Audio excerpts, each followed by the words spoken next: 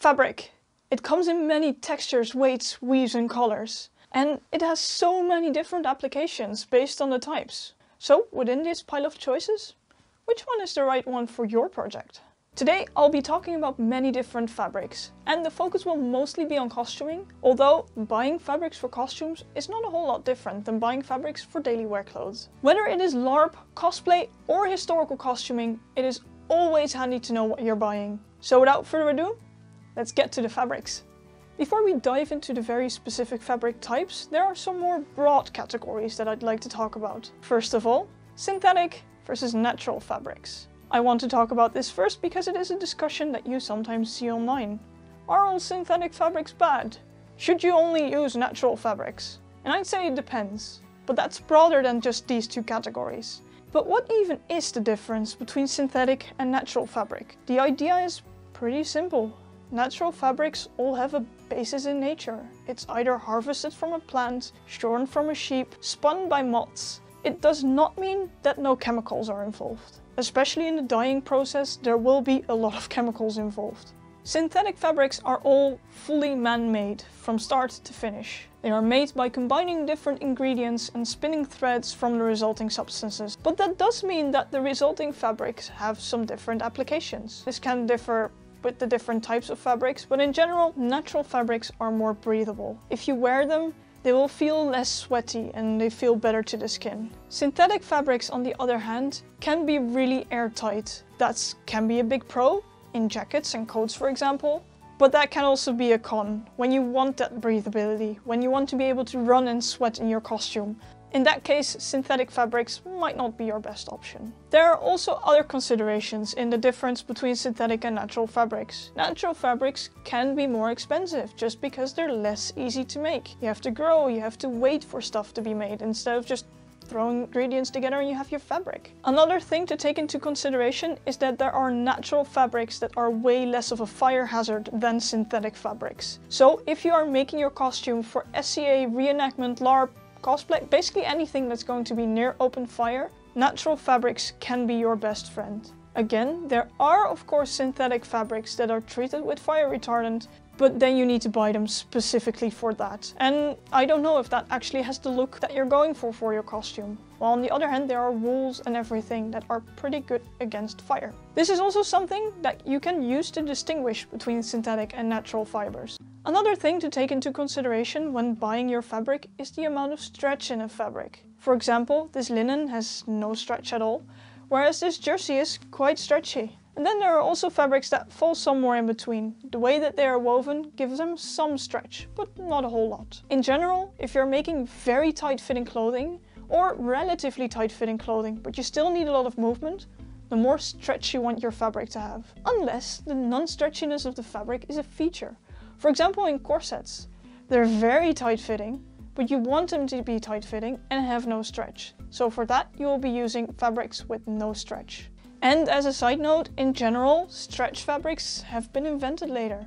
So if you're making a fully historical outfit, of course depending on the time period, you might want to stay away from the stretch fabrics. But with these two broad categories out of the way, let's get into the fabric types themselves. Let's start with what is probably the most well-known fabric of them all. Cotton. Cotton is made from a cotton plant, so it is a natural fabric, and it comes in so many different weaves, weights, and colors, as you can see. There are some things you need to keep in mind though when working with cotton. Because it doesn't stretch, if you have a garment that goes over your head, you either need to insert buttons or make sure that your neck hole is wide enough to get it over your head no problem. The other thing is that generally, because of the weave of cotton, it frays a lot. So all the edges do need to be finished. One thing that I really like about working with cotton is the sturdiness of the fabric and just the variety of it. I mean, this is cotton, 2 layers of cotton woven together, so it is very lightweight and airy. But you also have cotton like this, and the way that it is woven makes it slightly more rough. Very heavyweight, but also very sturdy. And aside from that, aside from costuming purposes, it comes in so many different prints. I made a blouse of this one, I made this blouse, it's all cotton. Cotton does wrinkle slightly, so you do need an iron nearby when you're working with it. But other than that, cotton is a great starter fabric. The next fabric I'd like to talk about is linen. In a way, linen is very similar to cotton. It is also made from a plant basis, this time from flax. The flax fibers are spun into threads and the thread is woven into what we know as linen. Linen is also a non-stretch fabric, so you need to take into consideration the same things as with cotton. It also frays quite similarly.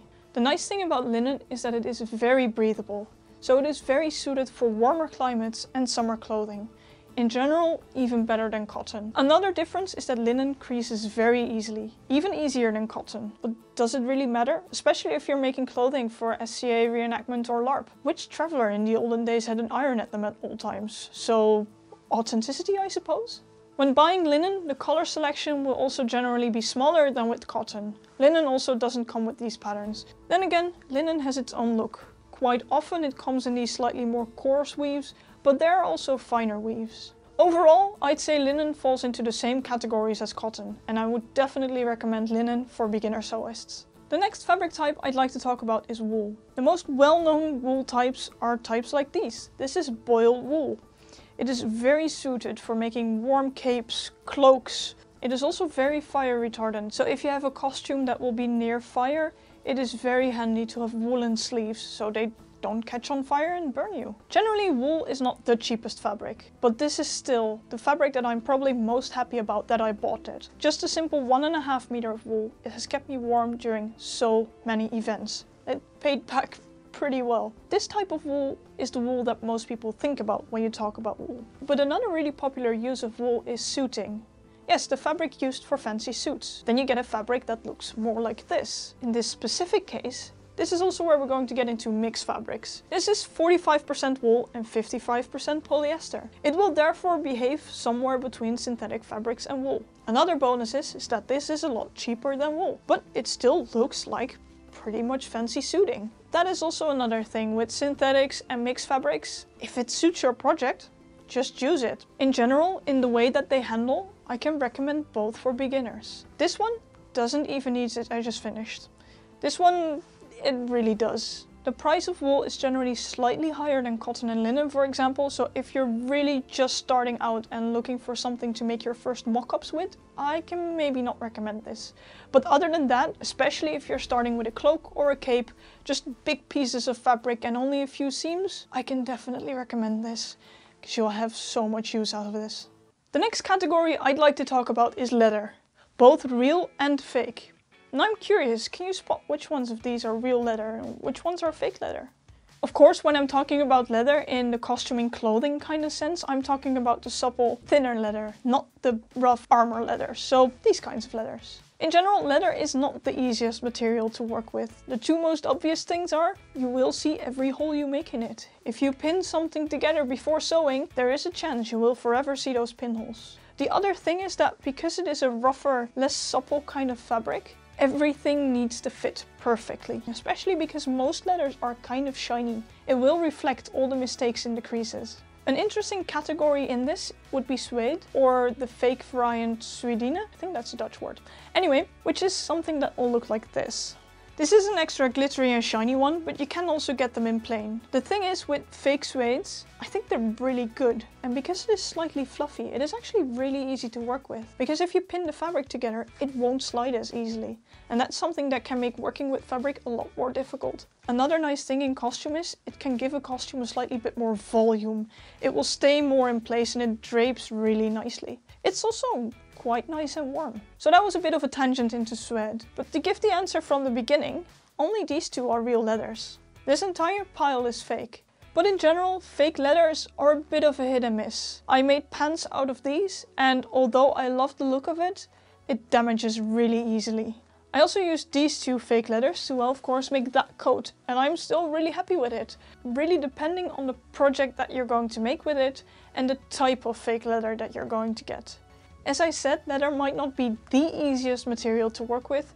If you want to make something that looks sleek and prim and proper and everything, you need to get special feet for your machine, and it might not be the best project to start with. On the other hand, if you're making an uruk and everything may look rough and ugly, go ahead, take all the leather you want and experiment with it. This next fabric is one that is categorized more by the construction rather than the material that the fabric is made of, because I'd like to talk about jersey.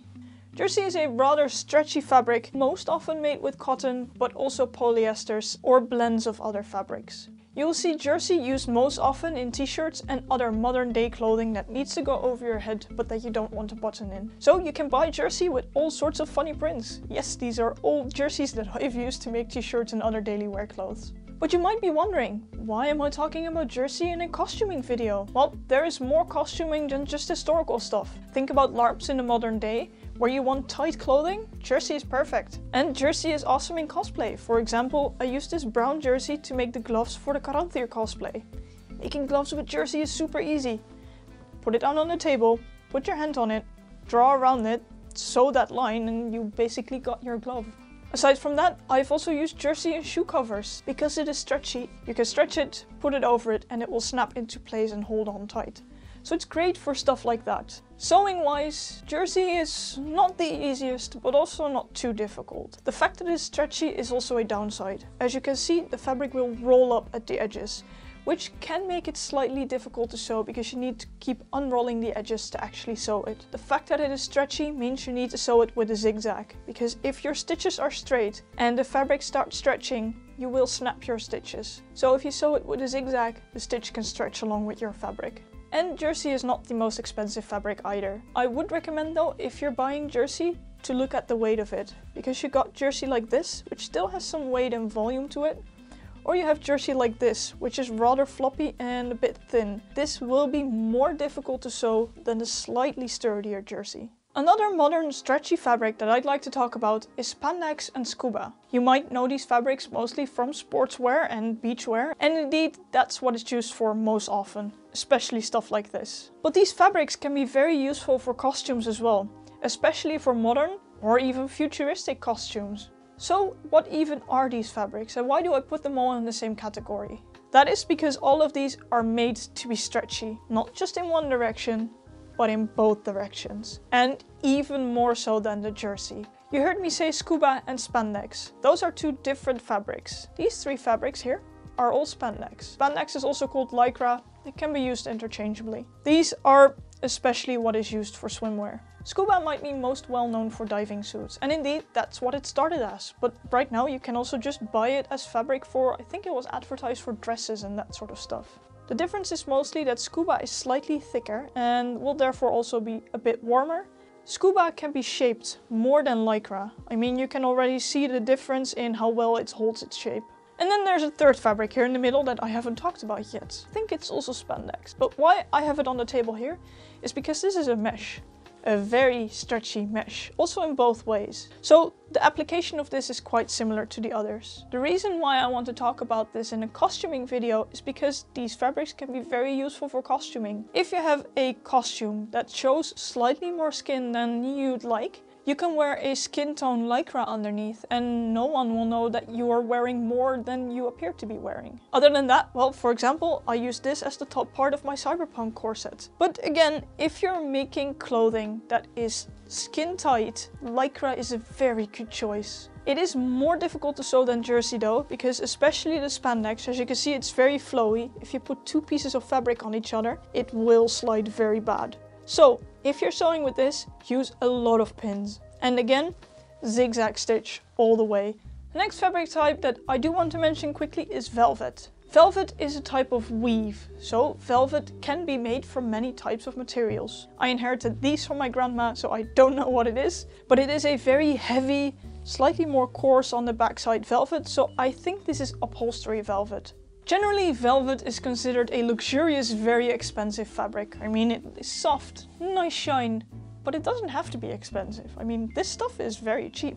Then again, you can see the difference in quality. This is a synthetic fabric, and you can see in the way that it shines, it looks a lot more plasticky. In the way that it sews, it's very comparable to the jersey. It does roll up at the edges very much, and it sews quite easily. I do want to mention velvet in a costuming video because this type of velvet in a slightly lighter weight can definitely be used for the most gorgeous gowns and absolutely be historically accurate as well. This type of velvet can also be used in costuming very well. Personally, I used it to make very short pants for a Sealy character, and I think for anything magical, you can definitely use it. In the past, this was used quite a lot in LARP. I mean, any fancy dress would be made from this stuff. I think nowadays people are less likely to use this, but still, I think it definitely has its uses. So I did want to mention it. And last but not least, a category that I call a random pile of assorted synthetics. Some of these I have absolutely no clue what they're made of,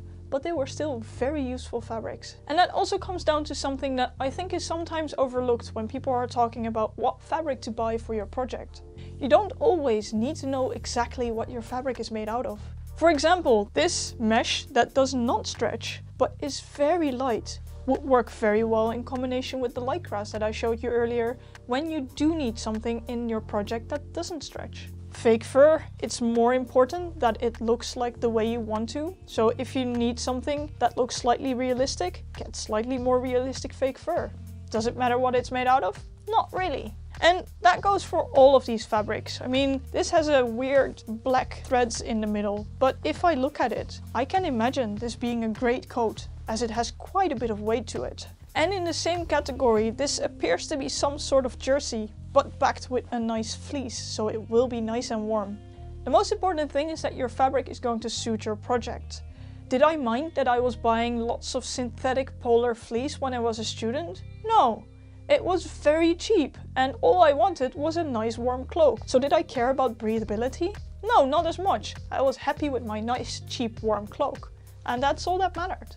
And I guess that also touched upon something else. It doesn't really matter what the fabric is marketed as long as it suits your project. All of this was marketed as curtain fabric. Yes, this was curtain fabric. It's also curtain fabric. And yes, this literally has curtain rings in it because this was a bargain bin curtain from IKEA. I used nearly all of it to make mock-ups because this is very sturdy fabric and great to make mock-ups that need to be sturdy, like corsets and everything. But no matter what kind of fabric you're getting, and especially if you're just starting out and still getting used to what kind of fabric is what, go and buy your fabric in person. First of all, colors on the websites may not always match the colors in real life, and especially if you're trying to color match for stuff like cosplay, you do want to be able to color match in real life. Fabrics can also be more or less lightweight than you anticipate them to be on the store. And especially if you're buying fabric mixes with an X amount of synthetics in them, they might turn out to feel more synthetic in person than you think. Or more or less shiny than you think, which again in cosplay can also be a big deal breaker because shininess is very hard to photograph. But I do realize not everyone is as lucky as me to have 2 fabric stores nearby. I mean, if you don't have any nearby, of course, just buy online. You can also Google and see if there are any fabric markets nearby, because at least here in the Netherlands, there are still plenty of fabric markets to go around. Once you bought your fabric and arrived home, the first thing that you should be doing is to chuck it in the washing machine. A tip that I don't always do either, but you should be doing. Again, if your fabric can be washed, that is. Don't do that for wools. Absolutely do it for cottons and linens. Cottons, especially the cotton gauze that I showed you earlier, will shrink like mad. It can sometimes be the difference that your 1.5 meter of fabric shrinks 5 centimeters. That's very important. You don't want that happening after your garment has finished. It was only the tip of the iceberg because within every fabric type there are still plenty of subtypes. And there are some fabric types that I just can't really show you guys because I don't have them laying around here. Not in my 6 boxes of fabric. I absolutely did not show you guys only 1/3 of the fabrics that I have. I have an excuse. I inherited most of it. I totally didn't buy most of it. Regardless, if you have any questions about any fabric that I showed you or which kind of fabric to buy for your project, do put it in the comments. I'd love to answer them. If you found this information useful, you can consider subscribing or even donating me a coffee on Ko-fi. The link is in the description. And with that, thank you all for watching and see you guys next time.